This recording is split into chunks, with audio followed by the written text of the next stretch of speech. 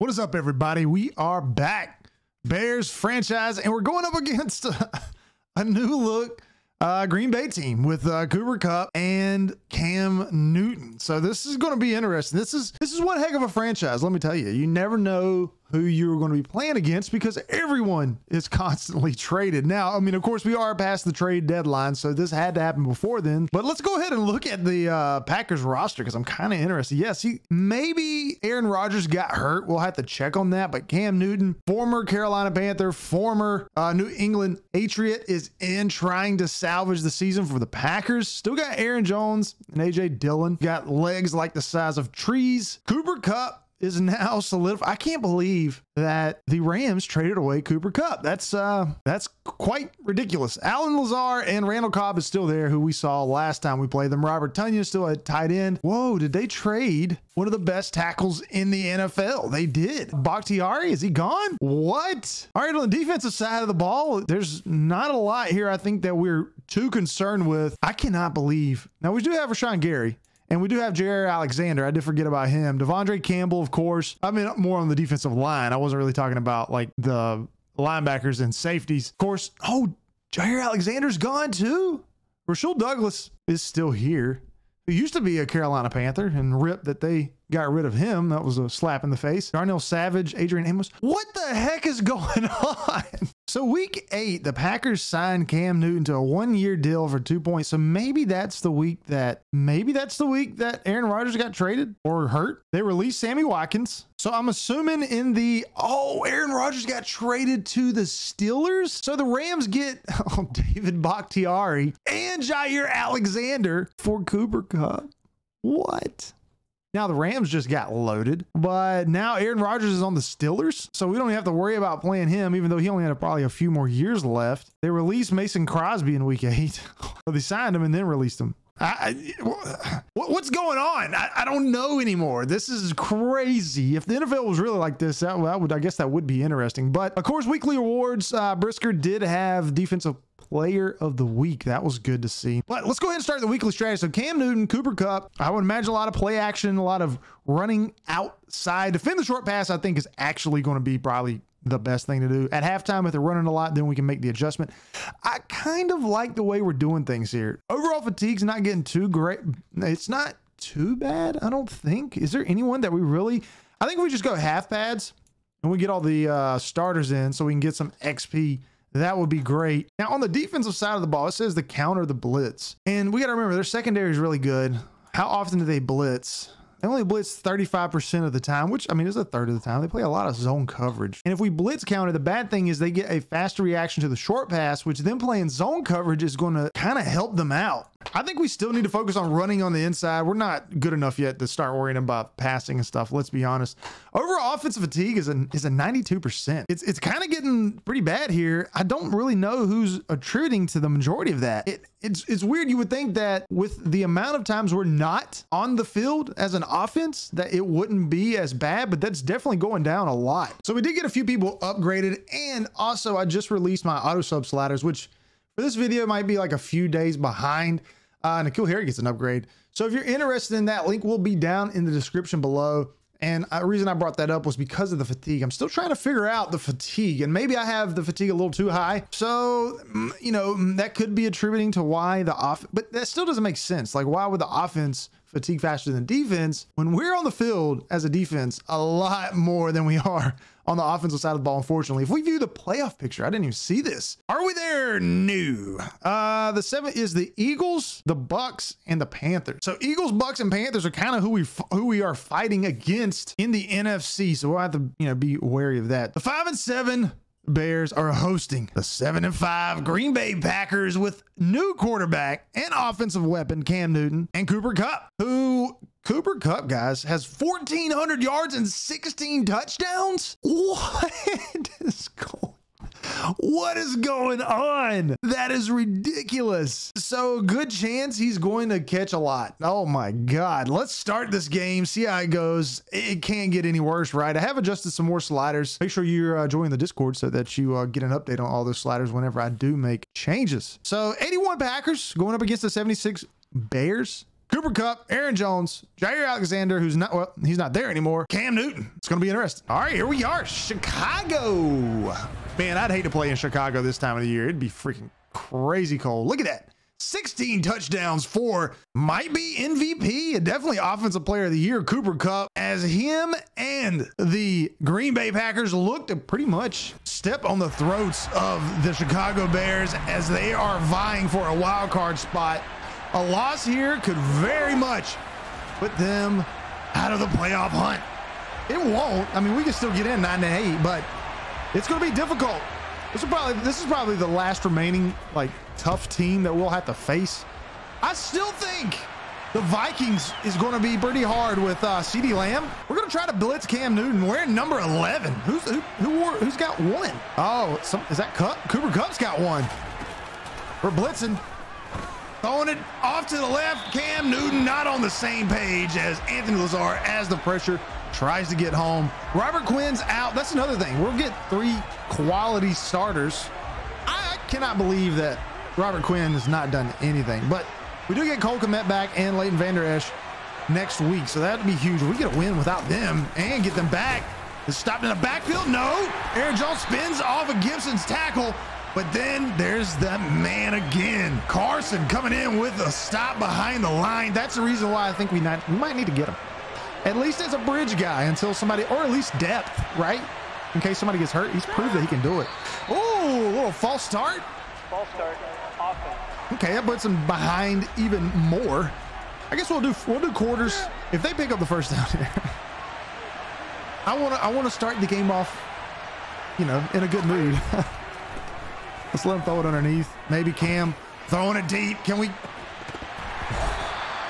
Jalen Johnson with the breakup. I guess you can call it a breakup. Basically just dropped. I think that was Lazard, and they will have to punt it, and we'll get pretty decent field position. It's actually a really good punt, let's be honest. Let's run to the outside. Pettis with already 2.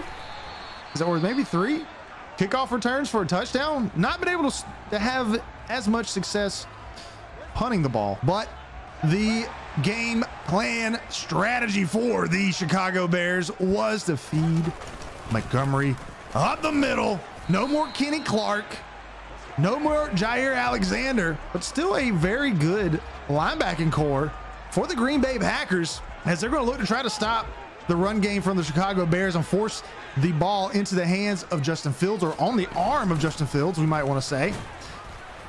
Montgomery falls forward and picks up, I think, a yard, and forcing the pass in situations just like this. 3rd down and 6. Aggie's got her football in her mouth. She's ready. Let's see if we can't get something going here. Let's throw that shoulder. I just got to quit.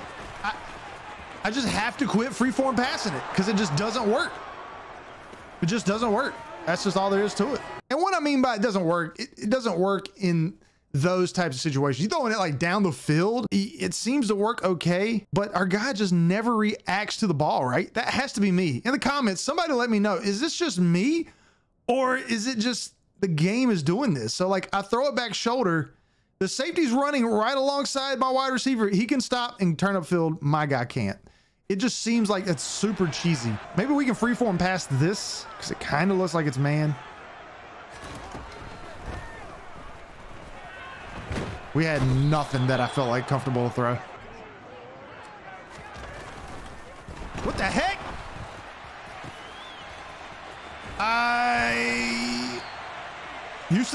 Houston Carson.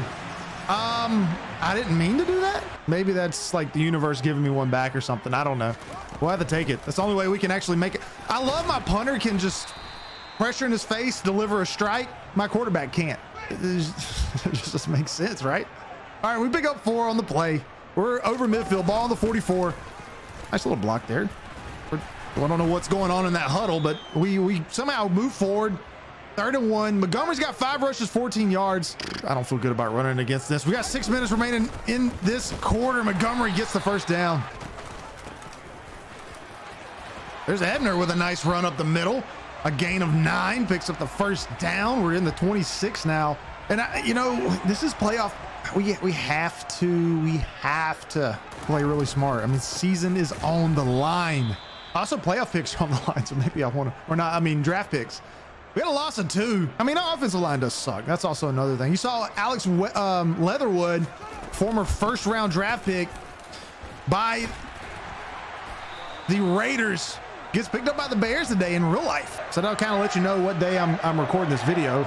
I wonder if that's going to help them out. He's obviously got the talent, but to be a first-round offensive lineman, to get cut as an offensive lineman in the NFL because there's a shortage of good ones, and you're a first-round draft pick, you have the talent. That's not a good sign. Maybe he can start things off, you know, in a new place. We've shed a tackle, but Montgomery, I'm trying to get to that edge. Just not quite fast enough, averaging 3.5 yards and carry. We have a 3rd down and 2. They are in zone. I really would love to run this. Guys, I just don't know. Like, it's like I have to time that, right? Like, you have to make this read, because remember, I'm waiting for this guy to cut, because that's his route. Look at this route that Pringle cuts the ball. I'm expecting him to cut it up this way. Look at this route. Cam Newton's 0 for 3. That's super realistic. Believe me, I know. Look at that, throwing the run, and it's broken up again. Hey, these sliders actually might help out a little bit with some of those pass breakups. Contact might also have to do with Cam Newton's throwing ability. I don't know if that actually matters or not. The RNG, we're gonna try to bring some pressure. A blitz coming up, and Cam Newton just misses it. 0 of 5 for Cam Newton. His arm might be a little messed up. I didn't change the quarterback accuracy at all. I do think that the wide receivers play a big role in our interceptions, like them not coming to the ball, not making crisp routes. I'm not saying that's the reason for all of them. I think that's a good reason for a lot of them.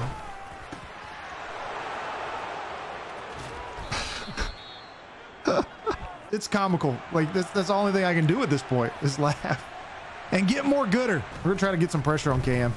It seems to be working. We didn't get it there. He does complete his first pass of the day. We're still in this. We've thrown 3 picks in 1 quarter. So over or under in the comments, 10. Do you think we'll have 10 for the end of this freaking game? Oh my God. We're gonna try to get a corner blitz. It's really the only way we can get pressure. Not from our linemen. What do we got? There it is. There was the pressure, and it was somehow, I don't know if that was caught or not. So we have a really good opportunity here, even down by 10, because we're able to hold their offense. I just can't believe they traded away Aaron Rodgers for basically Cooper Kupp. I mean, that's what they got, and I think they got a first-round draft pick for it as well. So I don't know, maybe they were thinking about the future. They didn't feel good about their chances of winning anything this year. I don't know. Little juke, break a tackle, still getting hit. Gain of 4. Now it's 3rd and 3. Yeah, we gotta pass it. Maybe we should have ran it. I really hate trying to throw in these situations. Throw that underneath. Why did you run backwards? So 3rd down and 2. We really could use a stop. Oh, a little RPO, Cam Newton. I haven't seen him run yet. In his first run, he gets 9. We have only 7 minutes remaining in this half. And that's 2 receivers bump into each other. I was trying to go to Cooper Kupp, who has not had too many opportunities today. He might try to run it if he has an opportunity. That's thrown and batted down. That's what I want to see. 4 of 12 for Cam Newton. Not too hot. We're gonna try my favorite play in the world in Madden, and that's the screen. Let's see if it can't work here. Montgomery almost gets the first down. Justin Fields now with some positive yardage. This game hates me. This game hates me. Oh, man. Oh, that's a pick. Tavon Young with the interception. This might be our chance of getting a touchdown on defense. And do we get it? Yes, we do. No way. We return it. Cam Newton pressure, throws it up. He has not looked good at all. I mean, it's been, what, almost a decade since he has? Oh, my God. At least 2017. Well, no review, so we'll get to kick this. We'll be down by 3. And there's been 17 points in this game.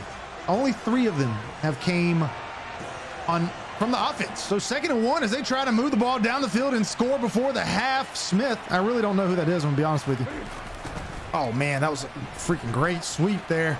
Aaron Jones picks up the first down. 2nd and 8, 3 minutes remaining. It looks like they want to try to run it and maybe take some of this time off the clock. No, they're not. There's Cooper Kupp's first catch. Didn't pick up the first down, but did pick up some yardage. 7, as a matter of fact. And of course, we're blitzing. Trying to get the linebacker. I didn't get it. Come on, Brisker. Come on, man.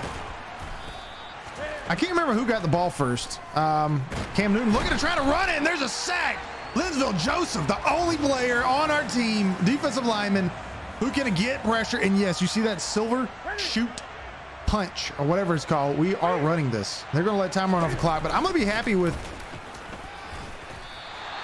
using a timeout here and having 2 kick the field goal or get this punt and try to go down and tie this game before the half. Oh, what a good punt, man. Even better. Even better. So we just passed it because that was a coach suggestion, and now it's telling us to run it. Wanted to pass it with the ball on the 4, but then we pick up yardage and go ahead and run it. I'm gonna do throw deep. They're not blitzing a lot, and running it, really, they're not doing a whole lot running it. Again, throwing it short, defend the short pass is working, so we're gonna stick with that.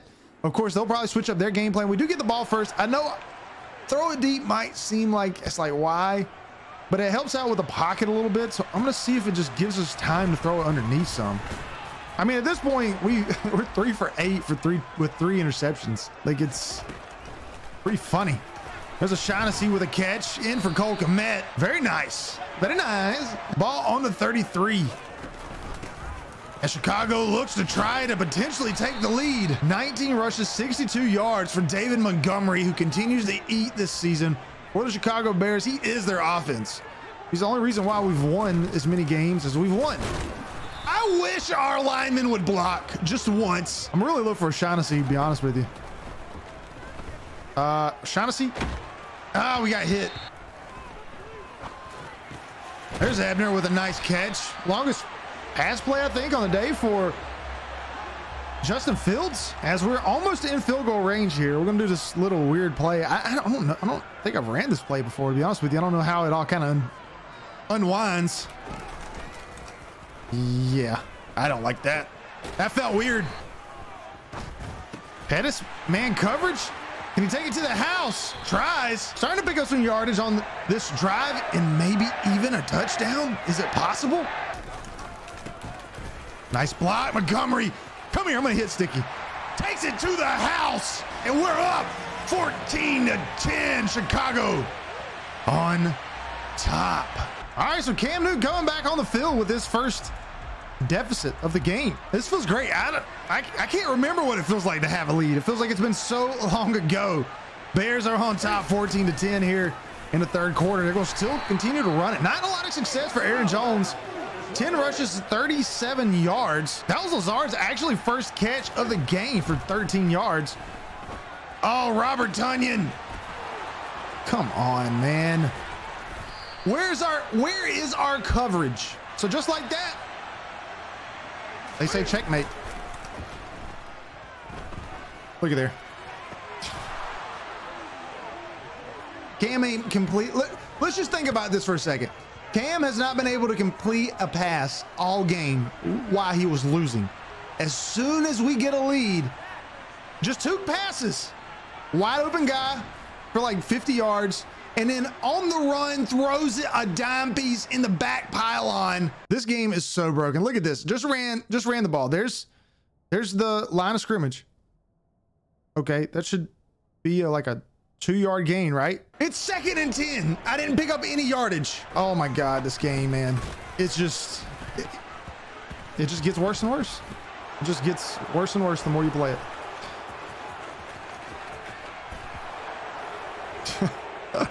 Oh, I got overturned. Thank you for that. I was in such a good mood. This game destroys anyone who is happy at the present time. I'm really surprised he didn't drop that. Darnell Mooney with a catch. Ball on the 49 at midfield. His first catch, I do think, of the contest, if I'm not mistaken, and it was for a gain of 17. He has been showing up a lot more. We got a blitz coming off this left edge. Maybe Montgomery or Mooney's going to be open here. There's Mooney. Of course, the guy who wasn't even looking turns around, is able to make a tackle. Nice run, Mooney. Montgomery. averaging like still under 40 yards a carry, but he's running good. You know, he's doing the best that he can. He's doing the best that he can, all things considered. And by all things considered, I mean the fact that he had... Guys, that was a on the run pass with good accuracy. You saw it come up on the screen. What was that? And look at that. Nice run by Pettis. Get it back, but guys, like, I don't think gameplay has ever been this bad, and that's saying something. Like, just so inconsistent. It's pretty bad. Sharp with the catch. He's in because everyone's tired. They're running downfield trying to chase pick sixes. Look at that. Look at that. Just perfect break on the ball. Able to come right to it. That actually was probably a good that was on me. I'll take that one. I was tracking Mooney the whole way, and it should have been thrown right here, but I wanted to set my feet because if it's not, I'll get a good pass accuracy and the ball will go way off somewhere. So I tried to sit my feet and throw it, and you know, you throw it and your receiver just completely runs upfield like nothing's going on. And remind you, that's Darnell Mooney. That's our #1 receiver. He's like an 82 overall, and he doesn't even come to the ball. Like, they even try to attempt the pass being broken up as I get pancakes. All right, 3rd and 3. I mean, we got to make a stop. We also got to stop throwing interceptions, but I don't know how not to at this point. 3rd and 3. Can we get some pressure? Intercept it.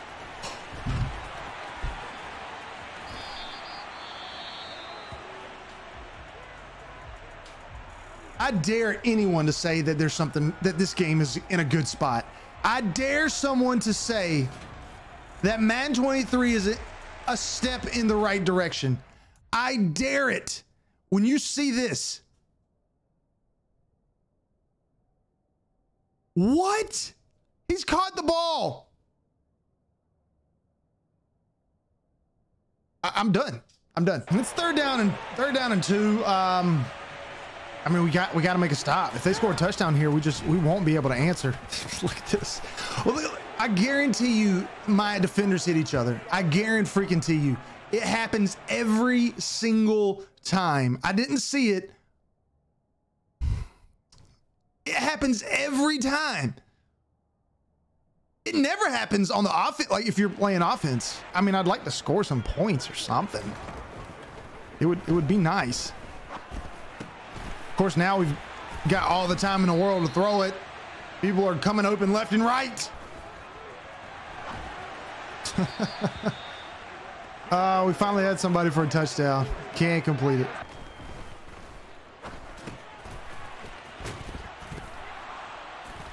Icing on the cake. Oh, nice catch, Mooney. Yeah, I think I'm just done with the freeform passing. It just doesn't work the way it's intended. I don't know. Maybe I just suck with it.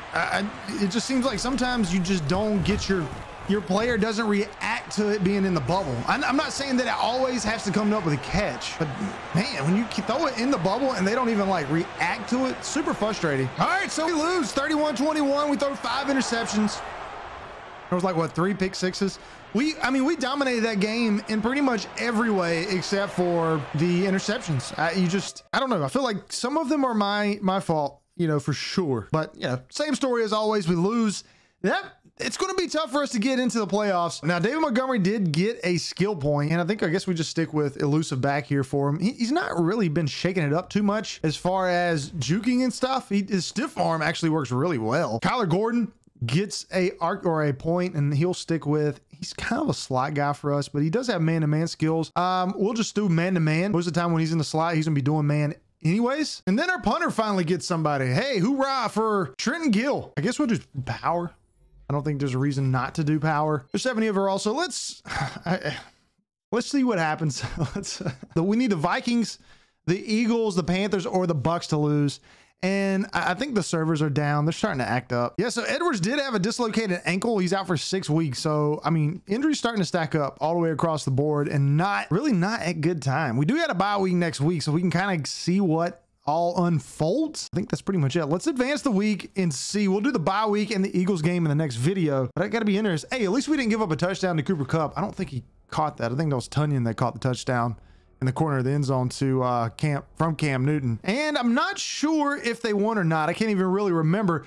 But if we view the playoff picture, the Vikings are probably now going to be in it, I would imagine. Oh my God, this game is so slow. Well, connection's lost. I keep getting connecting error. I guess there's something going on with the servers. I'll catch you on the next one. That's a good way to finish this video anyways. Appreciate your support, everybody. Have a good day.